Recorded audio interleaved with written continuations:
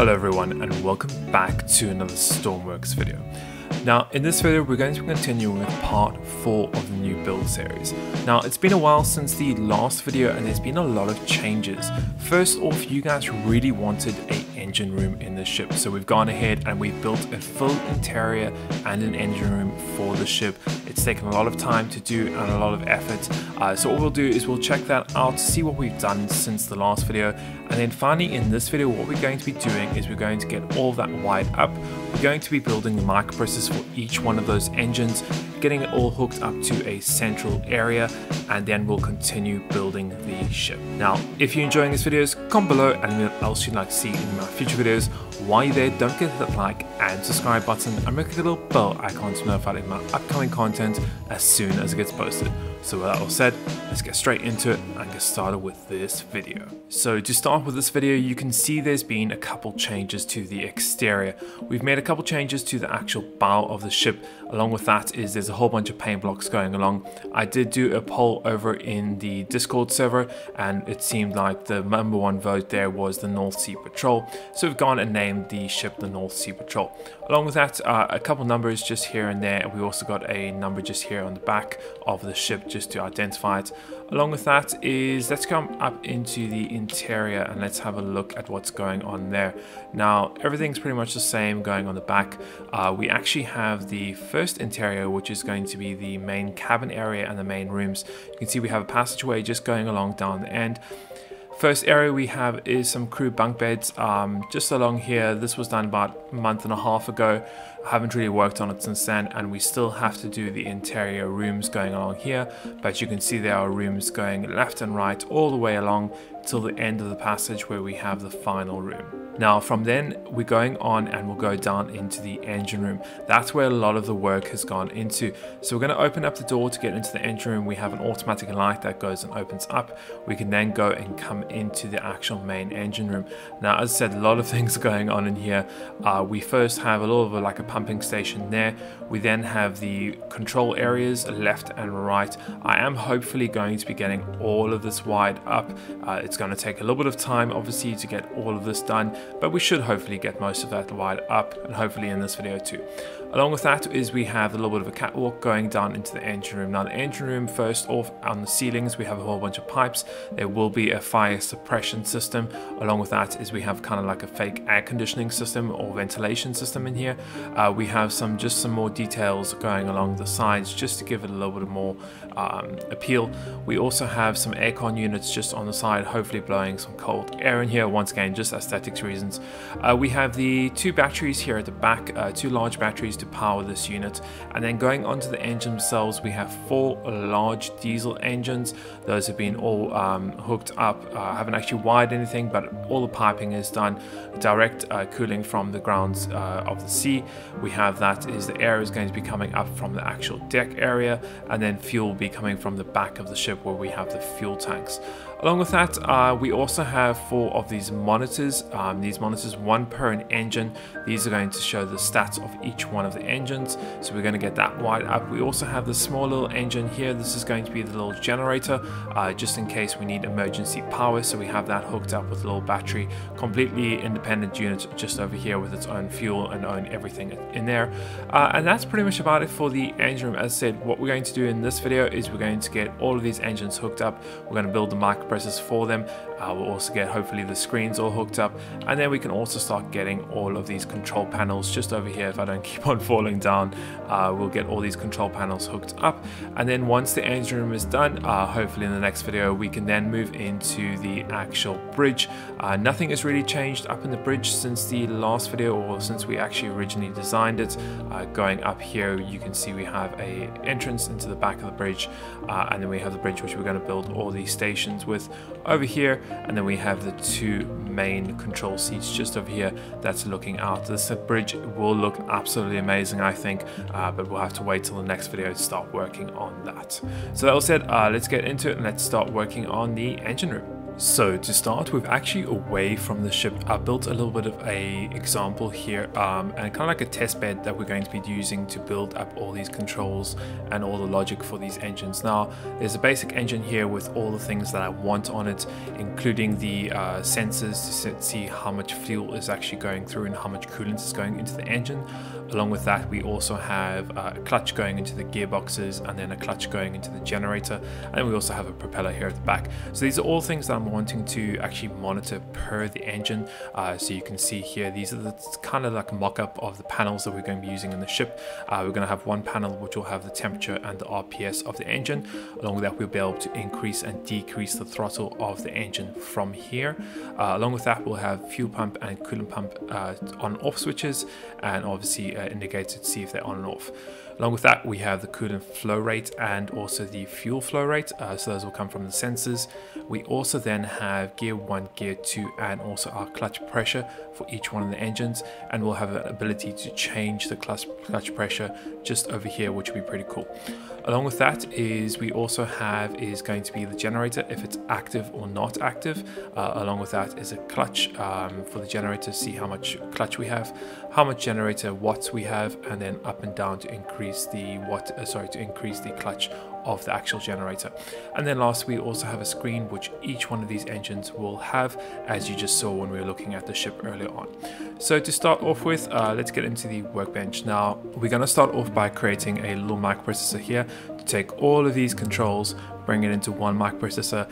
It's then going to get read onto the screen, and it's going to pass it through into a main microprocessor, which is going to then send all these things to these different engines. Okay, so that's how we're going to start it off with. So I'm going to quickly jump into our microprocessor here. I'm going to create a brand new one. To do that, I'm going to be calling it, let's go with marine engine. And that's going to be the main one there. So main engine main. Cool. Length and width, we'll just increase the size here, and we'll start adding our logic nodes. Now the first thing we're going to need is our on and off for each engine. So that's going to be the starter. Okay, we'll need a starter for each engine. Okay, pretty basic there. The next thing is we're going to read the RPS and we're going to read the temperature. So we'll go grab those, temp and RPS. Okay, so those are coming from the engine. The next thing we also need to be reading is we need to be reading the generator watts, so Genny watts. That's going to be coming from the generator. We're going to also need a, let's see what else we need. We're going to need the flow, so flow fuel, and we'll also need a flow for coolant. Okay, so we got those in. We just need to change that to a number. Okay, so we have our inputs. I think that's all we need. Let's just go and double check. We have 2 flows. We obviously have our RPS, our temperature. We have our on-off. We also going to have. We also need. Let's see. Our generator, and then we'll need some outputs. We'll need 2 on-offs for the gearboxes. We'll also need 2. Let's see. 2 clutch pressures. We'll need a throttle. Okay, so let's go back to that and let's start creating the nodes for those. So the first one is we're going to need on-off. This will be gear, let's do GB1, so gearbox 1. We'll then need GB2, okay, and that's going to be outputs. Okay, so that's gearbox 1 and gearbox 2. We'll also need a clutch for the engine, and we'll also need a clutch for the Genny. Perfect, those are both going to be numbers and they're both going to be outputs. Okay, and then lastly we'll need a throttle for the engine, and that's going to be an output of a number. Okay, so far that's what we have, and then we'll need obviously 4 of these for the 4 different engines. We might need a couple other different nodes on here, but we'll increase it as we go on. Along with that is, let's then go into the logic. So we've got our throttle output, we have our clutch generator, clutch engine, gearbox 2, gearbox 1, we have our flow coolant coming in, flow fuel coming in, generator coming in, temperature coming in, RPS coming in, and we also have our starter coming in. Okay, so these are all the controls that we're going to be working with. Now, most of these we're wanting to try and limit the number of nodes down, so what we're going to be using is composite. So we're going to need a lot of composites. So we'll go back to our nodes here and we'll go and add in our composites. So composites, and we're going to do an output, and we'll do a composite in. And then lastly, we will also need a video out, and that's going to be going to our screen of our actual monitor for each one of the engines. So let's go back here, let's go and put our monitor down there, our input of our node and our outputs. Perfect, so we have that. So we need to convert all of these into a composite out, and then all of these into composite in. Okay, so to do that, what we're going to be using is the writes, and we're also going to be using the reads. Okay, so we'll start with the write for the numbers. So we'll just add this one just over here, and we'll also grab a on off. Perfect, and then those two are going to get connected up, and they're going to go out to that one. Pretty straightforward. We didn't see increase the size. I'm going to go with the maximum of 32, and the same goes with the numbers. I don't know how many I'm going to be using just yet, but I want to just make sure we have enough space for everything moving forward. So first things first, and I usually recommend, guys, if you are going to be doing the same thing, write down what you're going to be using here. It will help you a lot, because to try to remember what you're going to be putting and what channels you're going to be using them on in comparison to what you'll be doing on actual other panels outside of this microprocessor. So starter is just going to go to the first node here on our composite write. We then have fluent flow. Okay, so flow will be 1 and 2, and then we have generator watts is 3, temperature 4, and then RPS is going to be 5. Okay, along with that, we can actually send all of that data straight into our Lua script that we'll be building later on, probably in another video. So you'll take all of that, and then that's going to go into our video out, and that's going to go into our little monitor. Now, to get all these set up, we obviously going to have a composite that's going to be coming in from our main control panels. So we'll need is some writes, our reads. We'll need a read number, and we'll also need a read on off, and we'll need several of these to actually do what we want to do with this. So you can see here we'll need one of these, so I'm just going to control and paste it, and so we have 3 in total, and then we'll need 2 of these, so we then have 2. And this is just starting off with. We'll obviously need more probably as we carry on with this build. So first things first is let's just go hook these up. And we're going to say that our throttle is going to be channel 1. Let's see what we have here. Our clutch for our generator is going to be channel 2. Let's see, clutch for the engine is going to be 3. And then we're also going to have, what is this? Our gearbox 1, gearbox 2. So let's just go and switch these around. Okay, so that's going to be 1, and that's one is going to be 2. Okay, perfect. And the last thing is, do we have an on and off? We will need an on and off, so that one needs to pass through over here. So let's go and add one more node, and that's going to be our starter for the engine itself. Okay, so that's a output. Okay, let's go back and we'll add this one down here, and that's going to come also from here, so we'll add another one of these.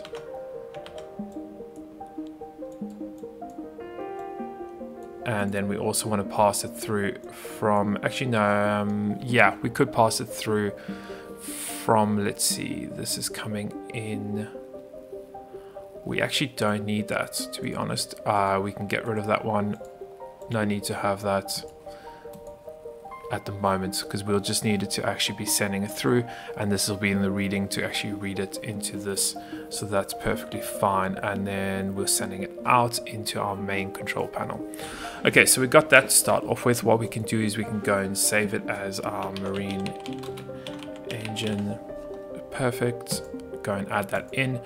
We can go and exit that out. Let's go and grab that. So marine engine, there we go. We have our microprocessor. I'm just going to be placing it behind here for now. As I said, we will change the size, but at the moment we're in planning stages. So first things first is we'll need our fluid. What is this? This is going to be our sensor for, which one is it? That one is for our coolant, so coolant flow, and then our fuel flow. Perfect. We'll need our RPS over there, temperature going in there, and our generator watts. Perfect.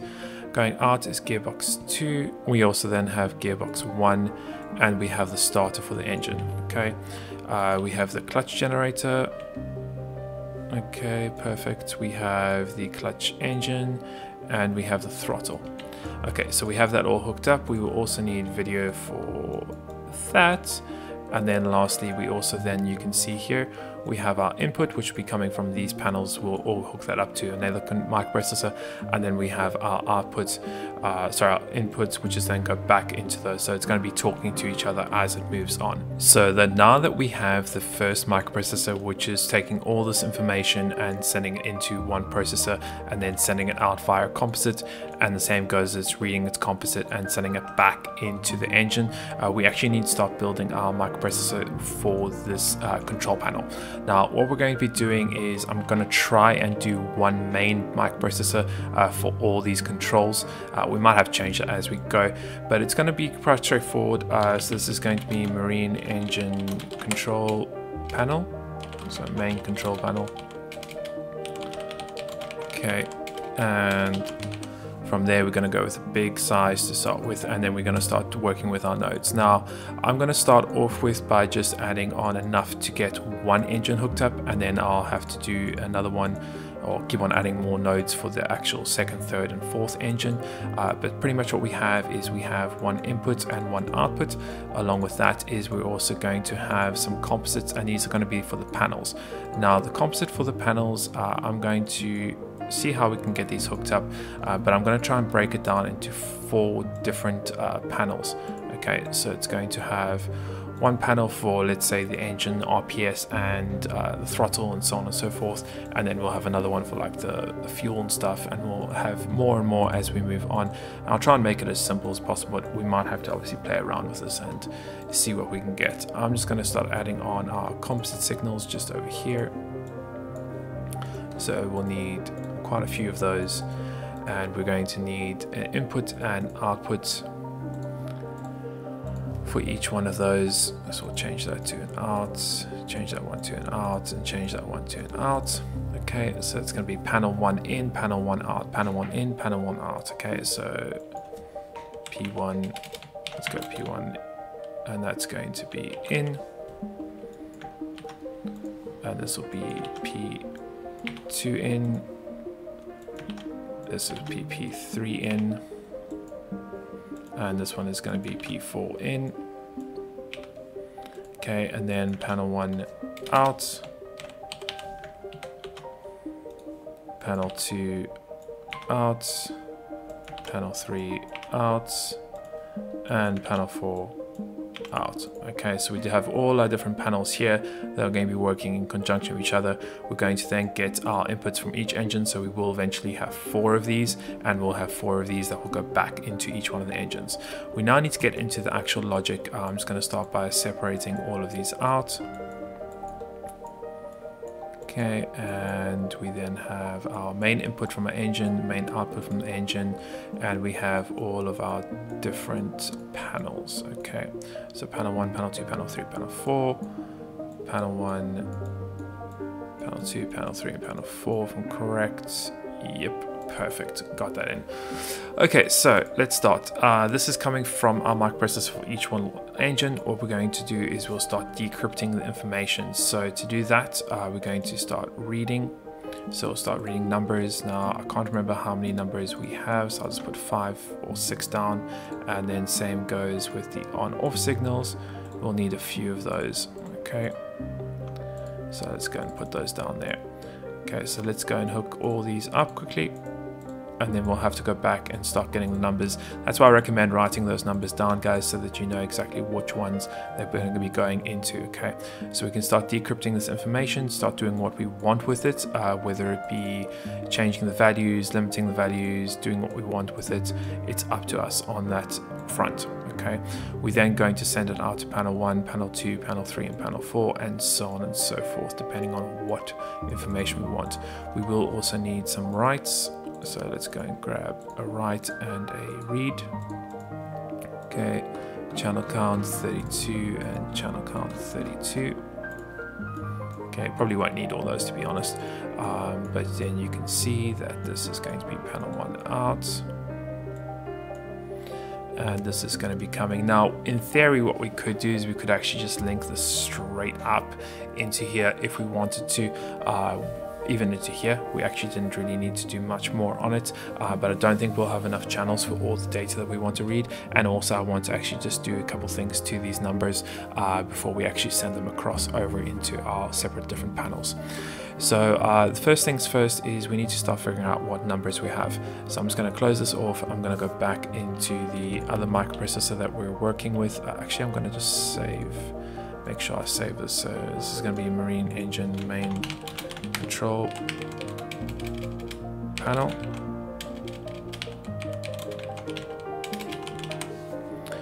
Okay, and let's go and load up our marine engine. Let's go see what numbers we're using here.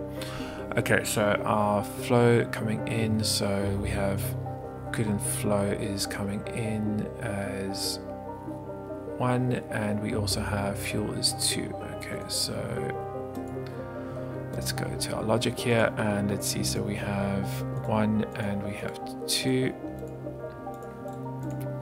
Okay, and that's going to go into 1 and it's going to go into 2 there. Okay, that should be pretty straightforward. That's panel 1. Actually, I didn't want panel 1. I'm going to do panel 2 if I'm correct. Let's go and just play that on there. Let's save that. Exit out there. Panel 2. Okay, panel 2 is going to be, let's see, yep, our fluid flow and fluid flow. Yep, perfect. And we said that coolant is going to be 2 if I'm correct, and fuel is going to be 1. Let's just go double check that. Is fuel 1? No, coolant is 1. Okay, let's go back. And okay, let's change the numbers around.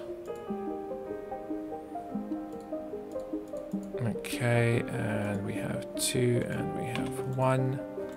Okay, and that should be good now. Let's go and actually just add in our microprocessor. So we should have our control panel. Just add that down over there. We're then going to say, okay, well, that one's going to there, that one's going to there, and then we have panel 2, perfect, and going back in. Okay, and that's also, actually that can't go back in because it needs to go into there, and we can bring it there. Now that in theory should work. Let's go and check it out. So it's coming in from all that data, coming to there, possibly going into the screen just now, going back into the next Lua script, and then coming out into our panels. So you can see there we have our fuel and we have our coolant. Okay, next thing that I want to do is I want to actually just do our on-offs here. That's going to be for our fuel and our coolant. Now those should be pretty simple to work out. We have on-off.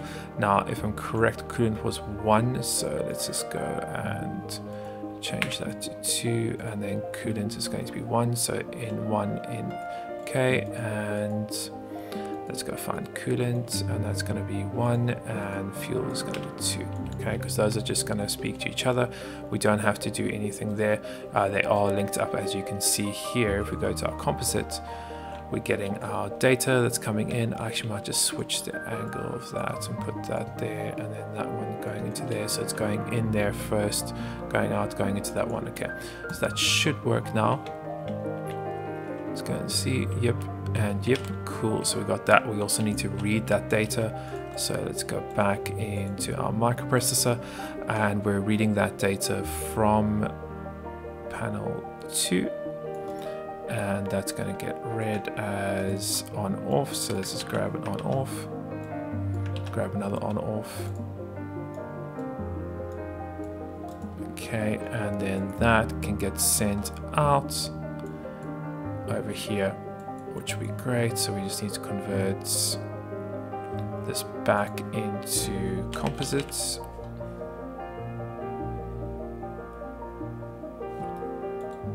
And let's see, so we've got composites on off, Let's go and take that. We'll get 2 channels to start off with. Perfect. Now in theory we didn't need to decrypt it. As I said, we probably have to, because we're going to have so much stuff coming through that we will have to do this. That's unfortunate, just to see how it is. And channel 1 and channel 2. Perfect. As I said, you could probably get rid of that stuff there, but once again, it's up to you on how much information you want to send out. Marine engine control panel, okay, and that's going over back out into our actual panels themselves. Now we can test that out by just saving that up, going here, going and just connecting 2 lights. Let's do 2 lights here. Imagine that these are our on-off for the pumps. Did I add on pumps? No, we didn't. So let's go back into this one. Let's go and take it coming out. So we can actually get rid of these, because that's 1 and that's 2 if I'm correct. Yes, it is. And let's add some nodes on. Let's add fuel pump, and let's add on coolant pump.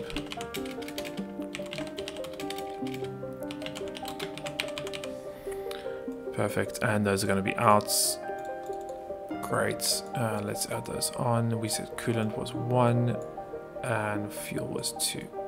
Okay, let's go and save that up. Let's go and make sure everything's connected. Composites in out and in out. Perfect.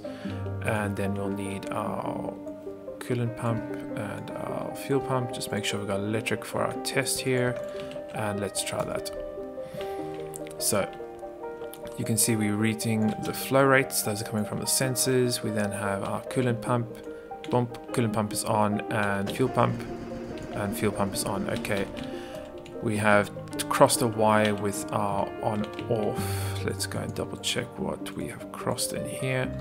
So coolant pump and starter is still on what, 2. We don't need it on 2, we need it on 3. Okay, perfect. So that's pretty much the basics of that. What I'm going to go do now is I'm going to continue hooking up all these different panels. So we're finished getting everything wired up now. All the microprocessor has been created. So what we're going to do is I'm going to spawn in and show you guys what we've done.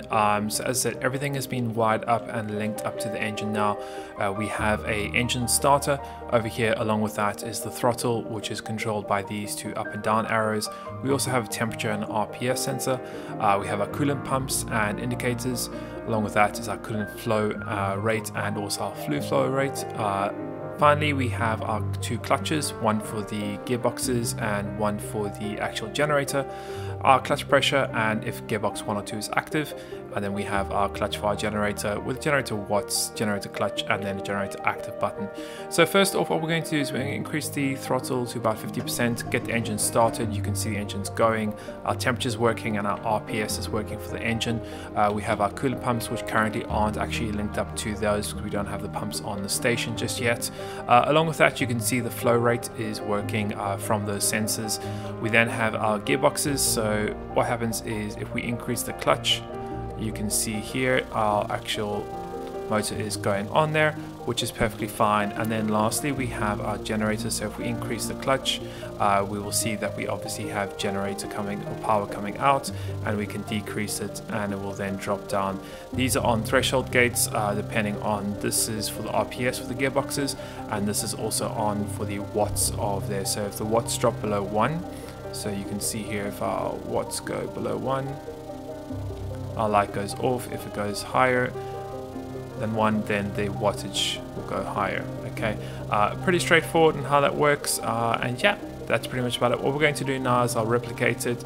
I'll do it for 4 engines and get all that wired up for 4 engines, and then we should be done and should be ready to start working on our actual Lewis scripts for our monitors. So I'll go ahead, I'm going to do that. I'll meet you back when it's done. So we've gone and finished all the panels here. It took a little bit of while and a lot of logic to get this all to get connected and all be working. And it's pretty much all set up now. As you can see, we have 4 of each type of panel here. Obviously, these will all be joined up and will go into the ship at a later stage. But you can see here, we can increase the throttle of each one of the engines independently. All over here, we've also got it linked up to a main control that can get externally controlled, so we don't actually have to use any of these panels or come down to the engine room. We can go and start all these engines up, and we can check. You see each one of the RPSs are working, all the temps are working individually, our pumps are working. As you will see, the lights will come on at different stages, so all the pumps are working. We obviously haven't got those connected up just yet. We also have the flow rates all working as expected. We also then have the clutches. You can go and increase the clutches of each one of these. Now, I haven't set up the actual gearboxes to turn on and off yet, so they won't be turning on, but we have our clutches working. You can obviously see all the propellers are moving. And then finally we have the generator station. As you can see, as we increase the wattage of, the clutch of each one, you'll see that the wattage will start to increase, and also the generators will be active and they're all working. And then finally, if we actually go and decrease the throttle, you'll see we'll start to lose power on all the different stations. And I actually do want to link this up to a warning system, so if any of these things fail, we will get a little bit of a warning system going on and some sirens and so on and so forth. But that will come in the next video. The next thing we need to do is actually do the Lewis scripts for these monitors. Now, as I said, we'll have a Lewis script for each one of the engines, so they'll have their own monitor next to them. It'll just be a simple gauge of saying what the stats are of the RPS, the coolant, and so on and so forth. And then those will all be linked up back into our main microprocessor, where you'll be able to switch screens between the different types. So that's going to be the nice thing, that you can go and obviously see all the stats for all the different types of screens from the main station. So yeah, that's pretty much about it. I think we're going to go and finish this video off there. It's taken a lot of work to get all that done, but I'm looking forward to the next video, and I can't wait to get started back on this project again. So I think we'll go ahead and end today's video over there. Thank you very much for watching. I hope you enjoyed it and found it somewhat entertaining and informative as always, and we'll see you in the next one.